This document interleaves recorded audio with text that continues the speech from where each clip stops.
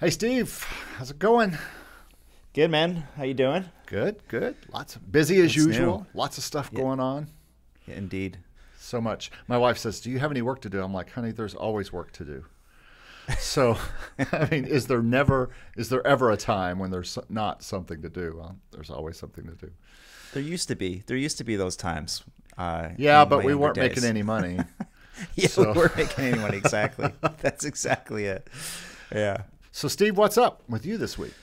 I had an interesting last week. A few things happened. So I was shocked to find that my music has been live on a certain royalty-free music library since March of this year, and I had no idea whatsoever. Really? So it was a big shocker there. I'll get into that in a little bit, and I'll tell you how that all came about.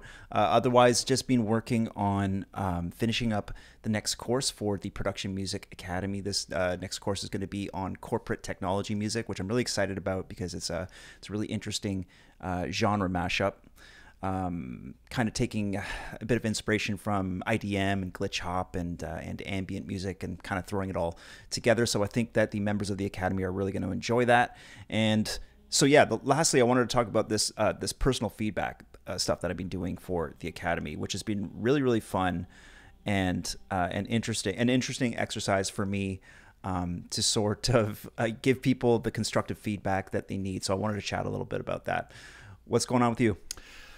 Well, the last 2 days or 3 days have been spent trying to get this recent video that I just got done about Taxi. And by the time this airs, this video will have been out. It came out just a while ago. And it's my big reveal if I'm doing Taxi for another year. So it was a lot of fun to do, but it also included an interview with a guy. And then I had a first part and I had a second part. And my camera, I had this new kind of camera technology that I was using with my phone, and it just crapped out at the last part. And so I had to refilm a bunch of stuff yesterday morning, and I had to wait for the sun to come out so that the lighting would be the same in this room because I kind of reset up my room here. And so I've been working on that for a bit. I also yesterday had my first meeting with something I call the Positive Spin Guild, which is kind of a group of composers and songwriters that I have, artists as well, people who are interested in learning about licensing and stuff. And we've been doing this since last year about this time when I first started getting songs placed in music libraries. And so we kind of get together every Monday just to talk licensing, talk what's been happening, kind of like what we're doing here on this podcast. But I've been having a lot of fun with it, and I really kind of set down the rules for this year, which I'll talk about that in another segment here in just a minute, but I'm really kind of trying to change my focus in licensing just a hair. And that's gonna come out why when you see the next videos on my channel about this artist I'm gonna interview and stuff. But I just really think there's more than just placing stuff in exclusive sync libraries and placing stuff in stock libraries. And so I really want to try to do some actual reach out and more.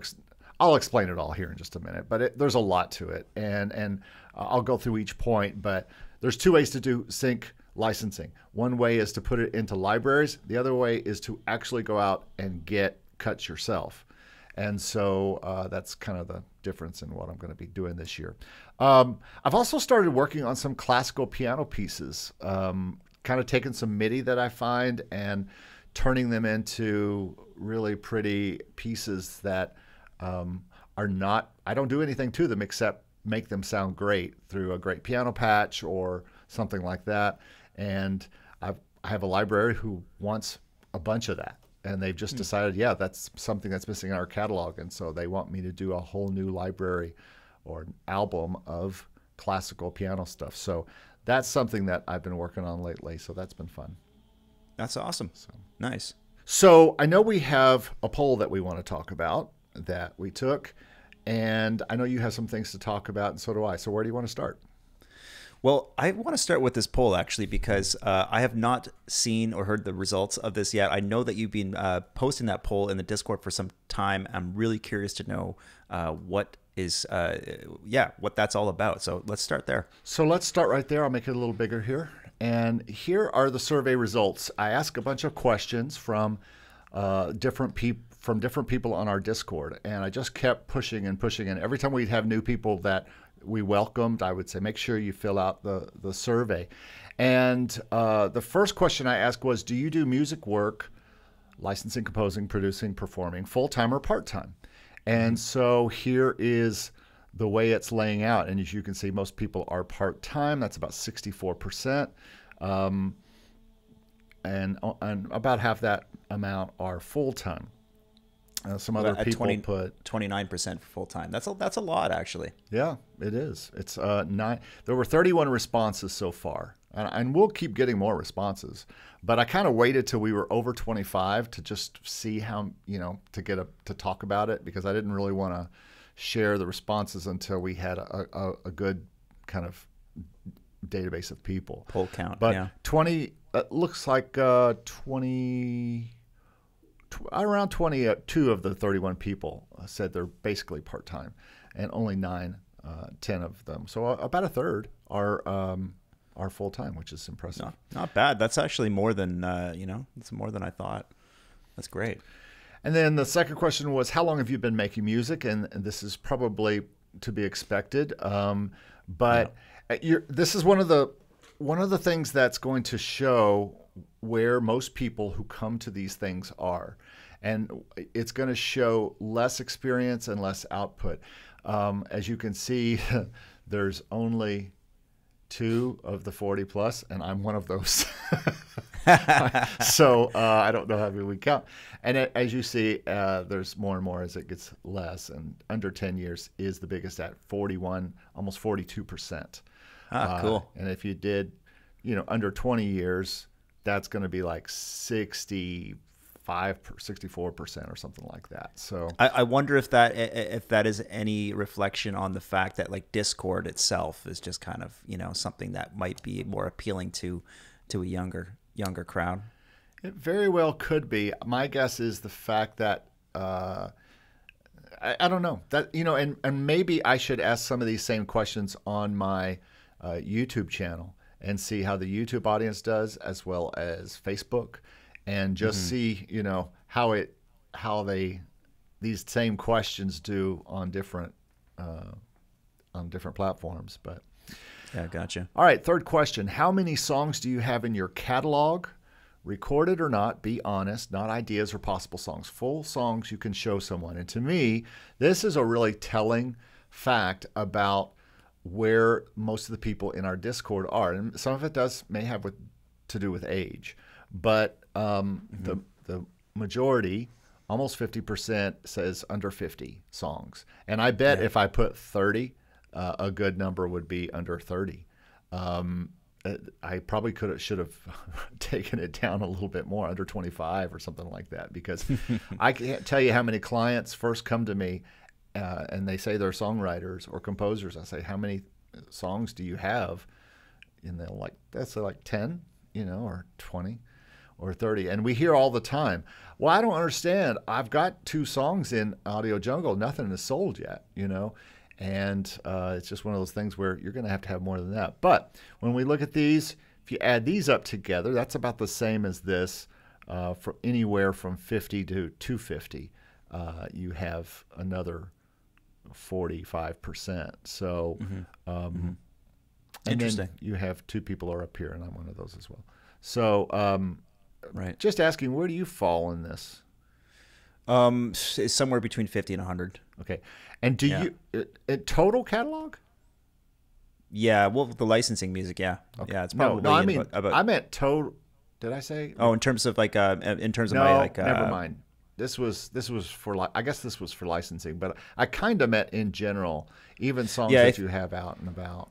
If you include my my band stuff in there as well, it would still probably be less than 100, to be honest. It'd probably be getting close to 100 though. Okay.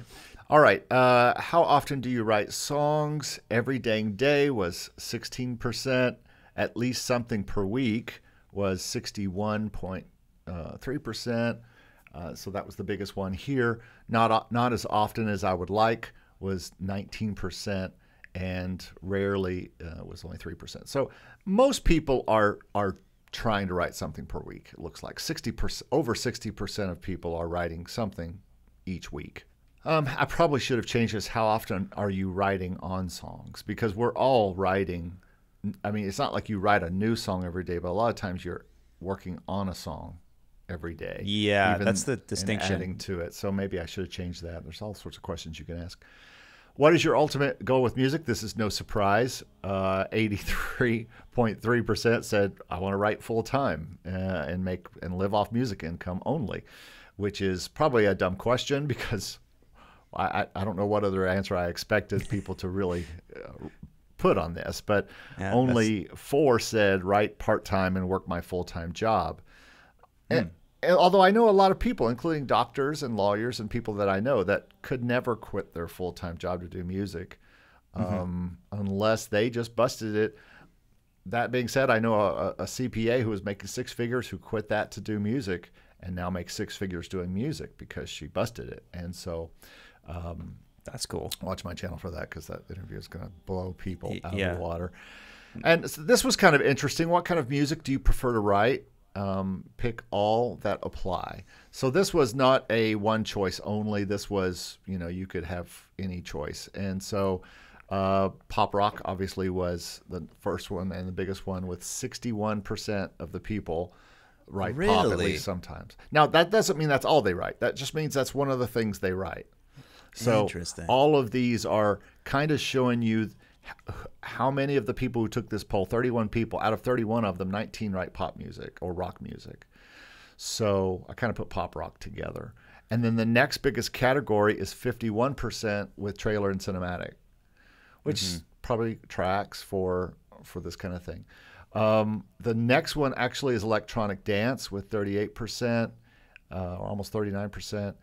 The next one under that would be rap and hip hop, is 35% of people, and classical, which surprised me after that, with 35. I don't know why this chart doesn't put it in order going down. It doesn't do it down here either. It'd be nice to be able to, sort it. But and then after that, you've got other things. Jazz, as usual, is right around where classical is. You're going to see that in almost any poll of any music in any kind of survey.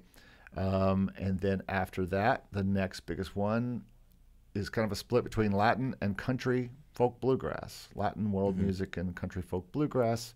And then we've got blues following that, R&B and new age following that, and gospel with only 6%, which again is pretty close. So yeah, that's how the people who are in our Discord are writing. So I thought that was pretty interesting. Very cool. Who's writing those gospel tracks? I want to hear those. I would be one of those as well. Okay, so I'm one of the 2. How many songs do you have in music services or catalogs now? This is stock, sync, Spotify. This is the question that we were talking about earlier. How many do you, this is not only your sync catalog, but you're on music services, all that kind of stuff. And so again, under 50 is very large, 61%. And then the next highest actually is 100 to 250, and then 50 to 100. And then there's a few with, there's me. So again, I think that's me. This probably is. Well, there's Eero in the Discord. He's got a big catalog. Maybe it's him. I don't know if I would have done this because in sync, in stock, I have 1,000 over a bunch of libraries, but a lot of them are all the same song or cut downs of different songs. So that's not really, I don't know if I counted that way or if I counted this way. I'm probably more this way if the 100 to 250, if we're talking stuff that's not copies of songs. But anyway, that's what happened on that one. How old are you? Thought you'd enjoy this one. Over 20. So between 20 and 30 is 32.26%. The next biggest one is over 40. And then the next biggest one after that is over 30 with 22%. Over 50 with 12 13%, and then only one person under 20. Wow. Yeah. Only one person, eh? Crazy. And then where do you live? This also kind of surprised me, but it probably doesn't surprise you. But Europe is the biggest with 45% of the people. North America with 42% basically of the people.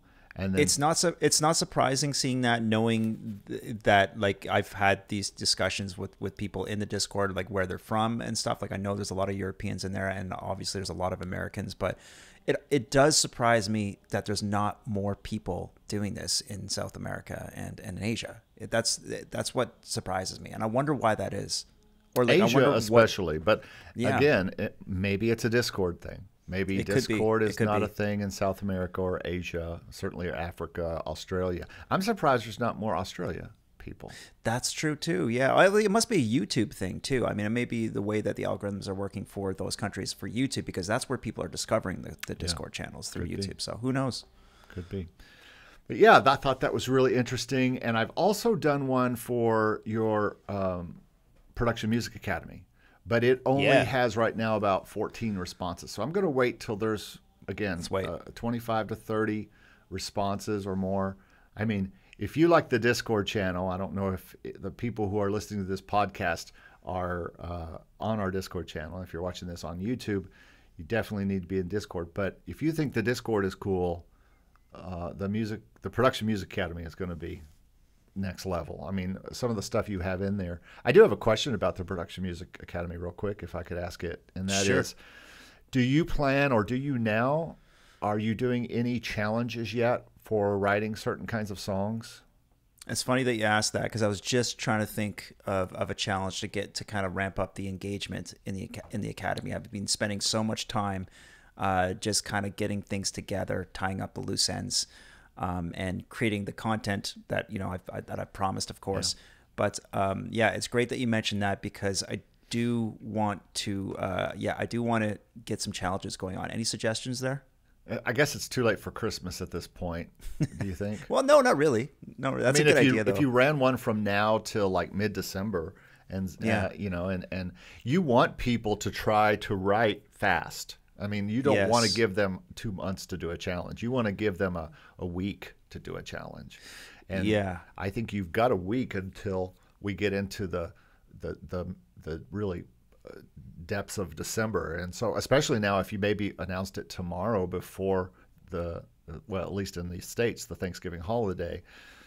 But that's probably a very. Do you guys have any kind of Thanksgiving in? Do you have a holiday? It happens. Yeah, it happens earlier though. It happens in October up here in Canada. Well, at least for your American mates, but still, it doesn't matter, because I plan on using this holiday weekend for a lot of writing. That's what I do on holidays. I use that because that's not a time I have to really work for clients, because we're all off work supposedly. So I can really have more time to compose. So if you did that and said, hey, we want to see what you've got, and I'm telling you, I've written, like I said when we talked last, I've written for a lot of taxi briefs lately, and I write those in a day. But maybe not everybody is as fast as that. But you want to encourage them to be as fast as that, because if they are going to want to start to write for briefs, they're going to need to be fast.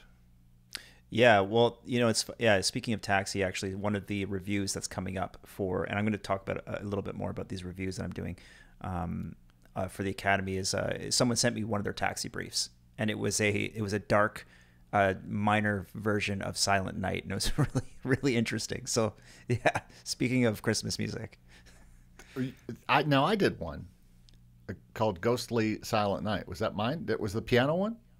No, it was from one of the members. His name was Ken. He sent me a track for review. So cool. I want to hear that because I did one as well, and I put it. It's in all the. I did it for stock, and I'm also getting ready to set it to a taxi thing. So it must be for the same taxi thing. Same brief, he's doing, same probably. brief, probably.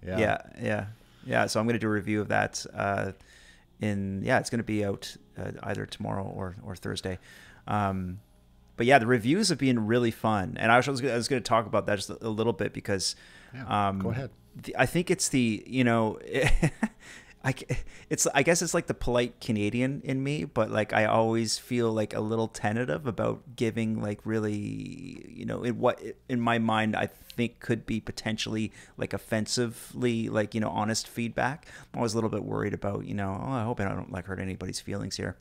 But and sometimes I put those videos out and I kind of cringe a little bit, and I'm thinking like, I hope they don't mind that that I'm being kind of, in my mind, scathingly honest sometimes. But I think, I'm always reminded that people are really surprisingly really, really appreciative of this feedback, and I think it really, really helps the members.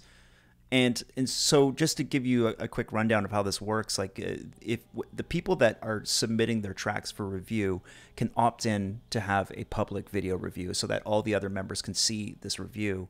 And cool. The other members are watching these videos, and sometimes the people don't want their music reviewed publicly, which I completely understand, of course.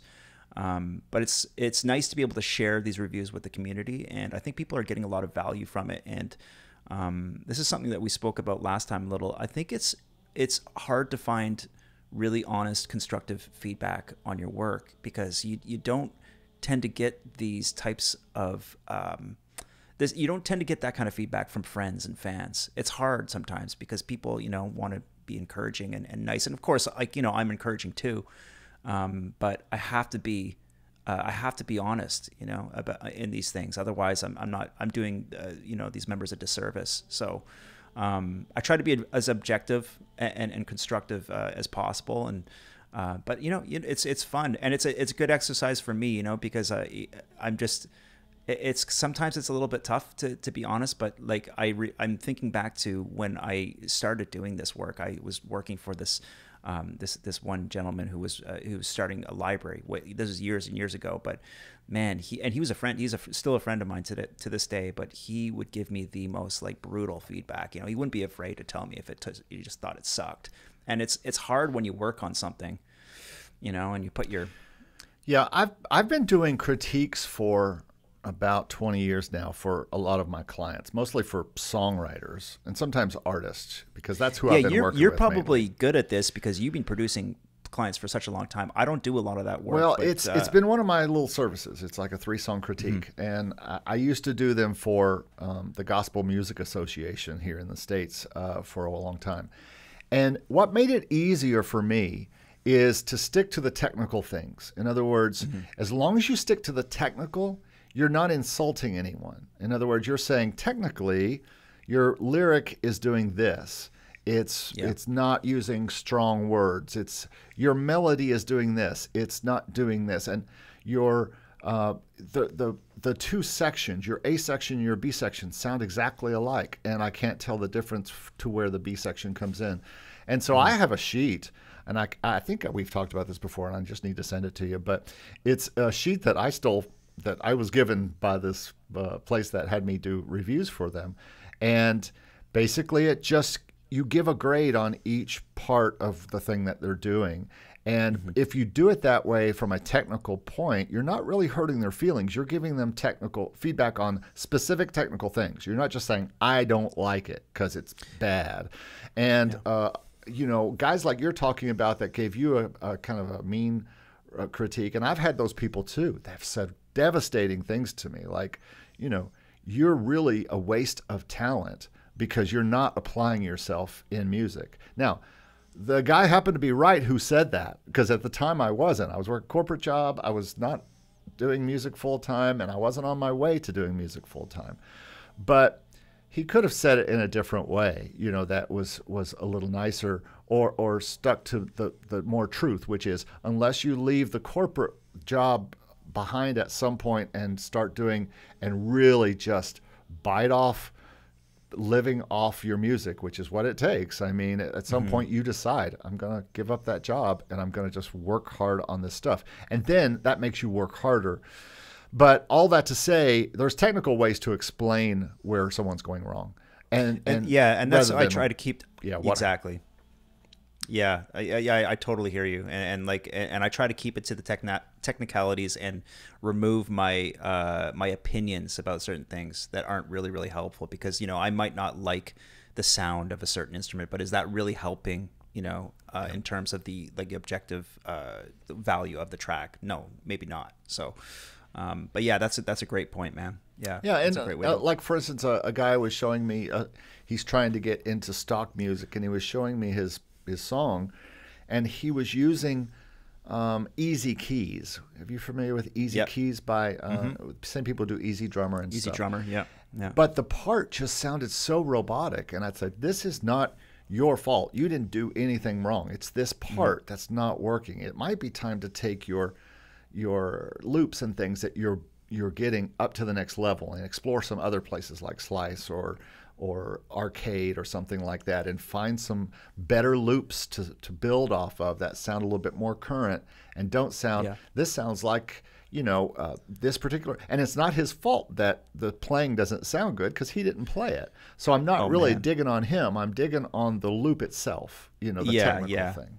So yeah, man, that is such a that's a topic that I'm always revisiting, especially, and I know I understand the issue because it's like I'm not a pianist, right? So it's always a struggle to make a piano part sound realistic or human when you're not versed on that instrument itself, right? So and the same thing goes with string programming. If you're not a string player and you're not a long-time orchestrator who knows what cellos can do and what the role of the viola is, and what the, you know, how orchestral percussion works and brass works, and what a flute can play, and when you're not going to really hear it, which is in its low register and all that kind of stuff, you don't really know that when you're just starting out and you don't know orchestration. You just play the sound on the keyboard wherever you want to play it, and it can sound really fake. So that's just technical stuff, though. That's just information that you can share with people.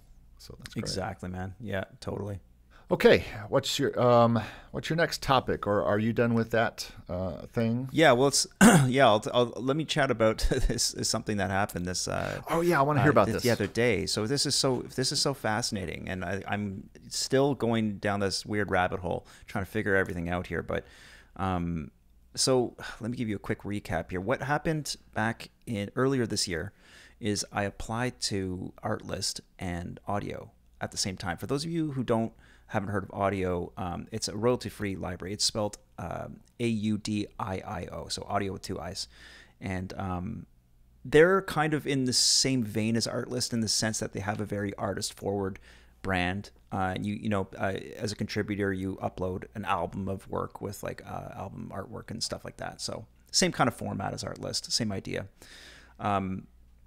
So I mentioned this what happened with them in an earlier YouTube video that I did last week, and basically, like I said, I applied to Artlist and them at the same time, but I came to a bit of an impasse with the Audio team over content ID issues. That's right. And in short, Artlist informed me when I was accepted by them that they register their tracks with their own content ID service. So I said, okay, no problem. I had to get back to the Audio guys and tell them about this because part of their stipulation for uploading music to their platform is that your tracks are not registered with the Content ID service. So I said, okay, we have a bit of a conflict here. I hope you guys don't mind. I can send you some new music. I'd still like to work with you, yada, yada, yada. So wait, were you trying to get the same songs into Artlist that you were Audio? Yes, and this is a classic mistake. This is kind of a rookie mistake that, you know, you shouldn't send out the same music to a bunch of different libraries at the same time. Now, these are both non-exclusive libraries, so in my mind, I figured what's the harm? Why not? But I came upon this sort of this conflict because, like I said, Artlist is registering their tracks with their own Content ID service, apparently. So I went back to the Audio team and I told them, hey, like I have this issue. Can I send you some different music? Because my tracks were accepted to Artlist and, Content ID issue, blah, blah, blah. I never heard back from them. And so I assumed that I'd sort of like burned that bridge in a sense. So fast forward to now, I was just kind of curious. Like the other week, I was just like, I wonder whatever happened there, and then I went on their website and I searched my name just out of curiosity. because I was like, I wonder if if it actually did like get uploaded, and it had. It kind of blew me away. Wow. I was totally surprised to find my music had been there. That's crazy. There. And so I emailed them right away and I said, hey, like, what's going on here? Like, I thought we'd come to like an impasse here, and I'm totally shocked to find my music on their library. And like, I was like, how long has it been there? So we had a bit of a back and forth right before the weekend, and they said that in short, that the tracks had been there since March, and that they had a change of leadership. Cool. So there was clearly like some sort of shift internally, and I was like, okay, like so I had to write him back with like a huge list of questions because I'm curious. I was like, hey, I'm stoked to be working with you guys. Like, I got no problem with my music on your website. But I was told initially that you guys do quarterly payouts. So like, what's going on there? Because I haven't received any kind of information about that. And my music has been on the site for quite some time now. And also it leads to a lot of questions about the content ID thing in the first place. I was going to ask that. So I don't know what's going on there. Like, to be honest with you, I'm totally confused. I haven't heard back from them yet because I sent them an email right before the weekend, and they're probably, they'll get back to me this week sometime. But yeah, apparently, I mean, there was never any content ID conflict to have to worry about in the first place because the music has been there, assuming it's being downloaded too. But so who knows what's going on? Isn't it also on Artlist, and aren't they also controlling the content ID? Apparently, that's what's confusing to me. It has been on Artlist for the better part of this year. Yeah. And they've never gotten back to me and said, hey, like we have an issue here, like or anything like that. There's been no issues. So I wonder what the nature of their content ID system is, or whether they're really whether they are registering it with some sort of system. Who knows, man? It's kind of a mystery. That whole content, I've done all that I want to do on Content ID right now. I mean, I've done a video on it. I've researched it. I've thought about doing it. I still look at Motion Array, and the two reasons why I don't get into it is because I don't want to be filtered out of sales, especially at Motion Array. And the second reason is that I don't want to have songs stuck in an ad rev or an identifier or one of those systems for years, a year or 3 years, and not be able to pull them out and pitch them exclusively. This year is all about everything being non-exclusive. I need everything to be fluid. I need to be able to make deals with songs and not have anything stuck anywhere in anything. And if you go with ad rev, you're stuck for a year, and if you go with identify, it's a 3-year term that they have your songs in Content ID. And if I get it signed to an exclusive library, they definitely want to have the Content ID rights. So yeah, it's messy, man, and like I feel the same way about it. I'm just not messing around with it when it comes to my licensing music. It just seems like a lot of hoops, a lot of pain.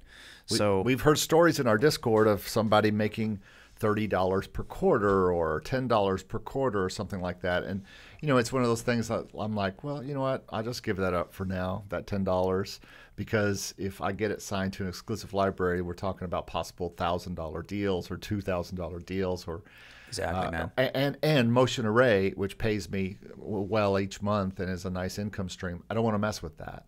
And so those are bigger than $10 a month or $30 a month that I might get from, and you really have to have a lot of streams or a lot of plays on a YouTube video to start getting any kind of stuff. And you have to know that your stuff is actually getting out there on YouTube videos and getting lots of hits and plays. So I just don't know. I'm just staying out of it for now. $50 a quarter is definitely not worth messing around with whatever's working on Motion Array. I mean, like, yeah, Motion Array, I don't want to mess with them at all. Monthly.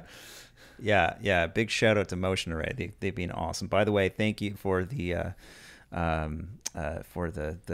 shout out on the newsletter, Motion Array. That's very nice of you. If anyone's very listening. Cool. Yeah. I saw the other day I have a number 3 and you have a number 1 in one of the categories right now or something somebody said. I thought, I've on had a most of couple number everything. ones that were like there for a week or two, and they usually kind of like, they float up and down in the algorithm. But I don't know what's going on this last month, man, because it's been the most epic haul of all That's awesome. time. Yeah, record-setting numbers this month, and I didn't even upload anything. Yeah, So it's hard to tell sometimes. yeah, who knows what's going on? I don't know if anybody really knows how that library works. I mean, with Audio Jungle or Pond 5, you know how many sales you have and you know what you got from each sale. But that's a sharing system through the subscription deal, and so who knows? Yeah. But Yeah. well, I did want to talk about one other thing here. I want to talk about the kind of vision I have this year that's changing from what I had last year for sync licensing. And if people are interested in sync licensing, there's generally some different camps that people talk about in sync licensing. And the first camp is someone like Jesse at Sync My Music, who is totally focused 100% on you supplying albums to music libraries and getting stuff in music libraries where it can be found. It's a set it and forget it thing. Hey, I love it. I'm down with it. I really agree with that methodology, and I'm doing it on several libraries. But I think there's also the camp of people that say, why in the world would you give up all of your publishing and give up half of your upfronts when you can keep all of that, get the deal yourself, and basically, just make all that money yourself. And it's kind of the same deal with like Taxi. Why would you go through Taxi and spend all that money to get a relationship that you could go out and get yourself just by going out and doing some research for libraries and stuff? And the answer always is, how much do you want to work? The person who doesn't want to work and do a lot of research and go try to make all those relationships and stuff is going to want to pay somebody like Taxi, and it's going to be worth it for them to pay Taxi, because that way they can just work on the briefs. And as I say in my new video, hey, you can work on the briefs, and if you don't get in the brief, you don't get forwarded on, hey, it's just another song for the catalog, all good. It's almost like I call it a catalyst for new material in your catalog. And if it does get forwarded on, as you'll see in my video, the odds that someone's going to get back to you are very low. But if it does hit somebody and they get back to you, that's a relationship that could become one of those relationships you would have gotten had you gone out and looked for libraries and looked for catalogs yourself. It's the same thing with being your own kind of person, versus putting in libraries versus going out and actually talking to music supervisors, actually talking to sync agents, actually looking for opportunities for the songs. And so I think this year, I've been motivated. It's not often, Steve, that I meet someone who works harder than I do, or at least as hard. You're a person who I think does come close to that for sure. But I met someone who blows me out of the water as far as what I'm doing. And Cool. I did an interview with this lady last week, and it's going to be coming out here in the next week or two on my channel as I start to move into the artist type stuff. And she has lit a fire that I need to really work more as my own sync agency and hold on to all of the exclusivity rather than giving it away. And I'll still do it's kind of like being on Artlist. You give those songs to Artlist, well, they're not exclusive. It's a better example would be, what's the Epidemic Sound.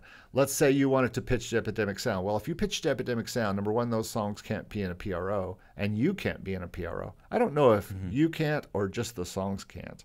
From what I understand, you can't, but I could be wrong about that. That doesn't make any sense. But I know, it's strange.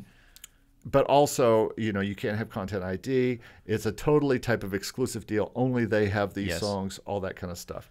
And that's not any different than my deal with Sony BMG, basically, on the albums that I have there. They're pretty exclusive. But I get the writer's side, and I'm already in my PRO and all that kind of stuff. But in this kind of deal, you're trying to keep a lot of non-exclusive catalog. And I have people telling me, why are you giving that up? So I'm going to try to keep all that. And I'm going to look for more non-exclusive deals through Taxi and through Songtrader and through all sorts of stuff. But I think there's a side of the industry that loves the exclusive side. There's people who love going to libraries and finding exclusive songs that are there and always saying, hey, this is a great place for me to go find music, and I know nobody else is going to have it, and so I'll just have that music. But then there's the music rep says, I don't care how many other people are using this song. I need it for next Thursday's episode of CSI Vegas. I don't care. All I need is the song. I'm not looking for anything exclusive. I just need to use that song because that's the one I want. And in that case, I get the entire upfront. I don't have to split it with anyone unless I have like a co-writer or a partner in the song. Same with the back end. I get the writer side and the publisher side. So I make double the money of those placements. And from what I understand, the upfronts are the real money. I mean, the back end is nice, but it sometimes takes a long time for that to become a consistent income because it takes 9 months from the airing, if that. So I'm going to be trying to do a little bit more of that this year, along with the catalogs. I think I'm going to play both of them. And then of course with stock as well. And stock's a different thing. Stock's more. It's a different thing. Yeah. I'm looking forward to that interview, and it's always great to surround yourself or like to have these conversations with people who are like just real hustlers. Like because it like you said, it lights a fire under your butt. And it just like it's just super motivating to be around that kind of energy. It's going to change the way all my artists think. It's going to change the way you think. You're going to need to buy her $10 book and read it, and like I did in a night, and go, cool. Wow, I need to be doing this, and it just lights a fire under you. Cool. And it starts to make you think, hey, you know what? Because Steve, I know the quality of compositions you have, and not that there's anything wrong with Motion Array or Artlist or any of that stuff. Obviously, it's all making money for you this year, but it's not. It's only making you a portion of what you would make in more bigger uses in sync Dude, licensing. I know it. It's such a like a never-ending battle to sort of divide the time between like the actual writing process and the pitching process, because both of them are full-time jobs, and as you know, it's difficult to make the time.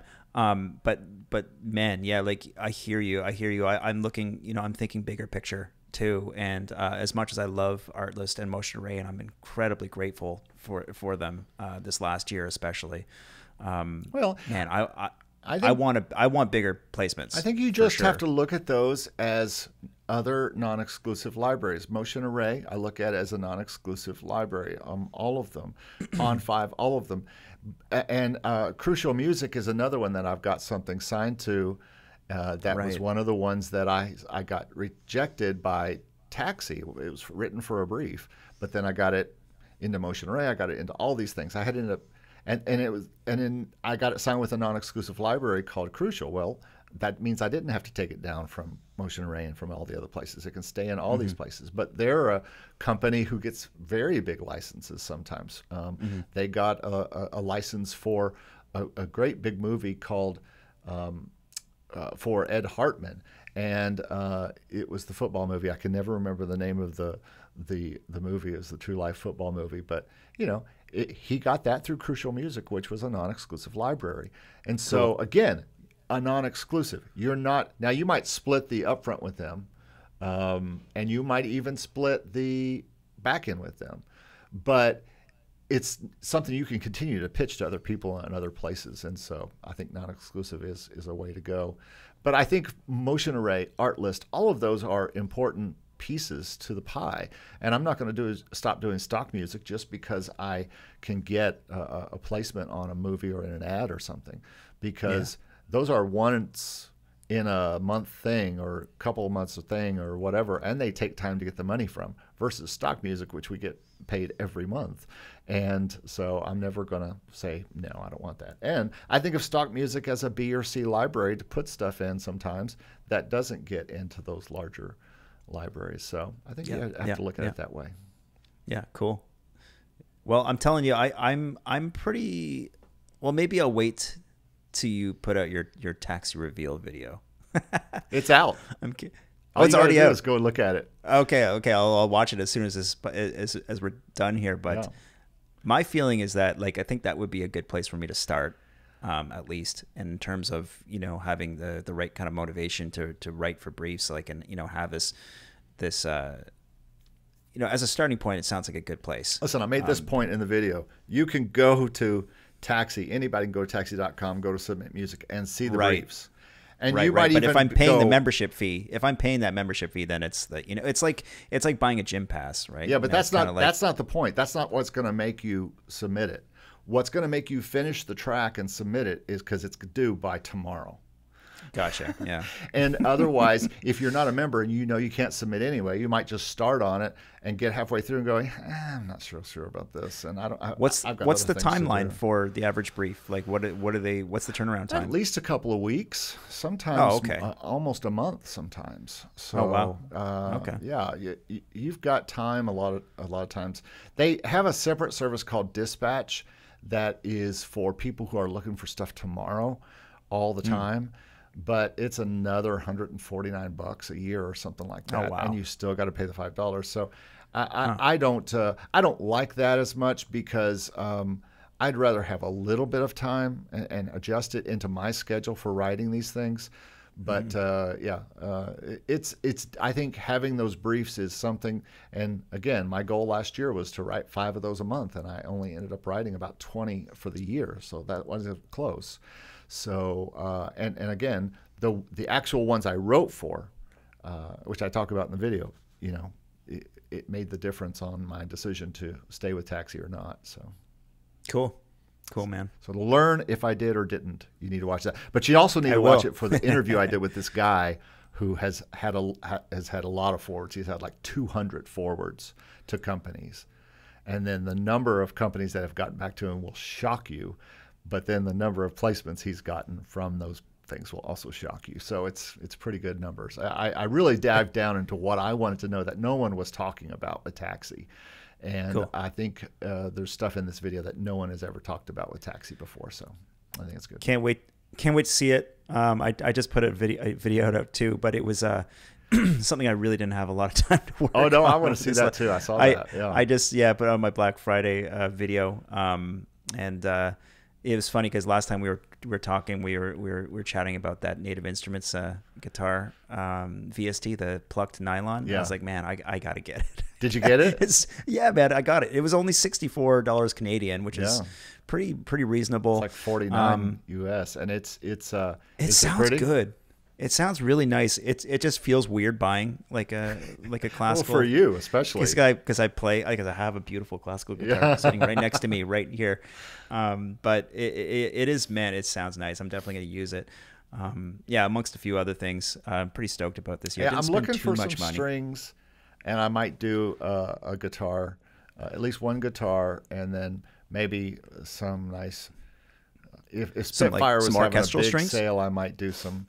I really prefer to get like solo strings because I find myself writing more for solo strings. I find that pad strings and things like that I can fake probably pretty good with what I have. But solo things like solo cello, solo violin, those are the things that I don't have really good samples. Well, take a look at this. I mean, in my opinion, the Spitfire solo strings library is probably one of the most detailed and beautiful libraries for solo performances. I just picked up Audio Imperia's Nucleus as well, and they have a lot of really nice solo patches in there. In fact, I got it because they have really nice solo patches. Also pretty affordable too. It's like $2.99 American right now. So I'll look at that. Cool. Yeah, man. Well, man, it's been nice chatting. I think we've probably talked enough. I think we covered it for this episode. Everybody just subscribe to this podcast. We're going to be talking like this every week about the things that we are personally doing. I think the best experience that you can get is from other people's real experience. We're not like talking off the top of our head on what we think somebody does. We're talking from experience from what Steve and I are really having happen to us as we experience all these libraries and all these services and all these sales and all that kind of stuff. So you're going to continue to learn real ways to make music income and make music in general and experiences from our experience, I think. Absolutely. And if you guys have a minute, check out Eric's YouTube channel. It's called Make Music Income. and my own is called Stevie B Production Music Academy. Yeah, check out the Production Music Academy. A lot of cool stuff getting ready to happen there. We're going to have some fun in there. So excited. Totally. So please check out all the links in the show notes below. And we hope to be talking to you guys soon. Thanks so much for listening. And happy Thanksgiving to my American friends. Happy holidays to everybody, and we'll be talking to you soon. See you guys.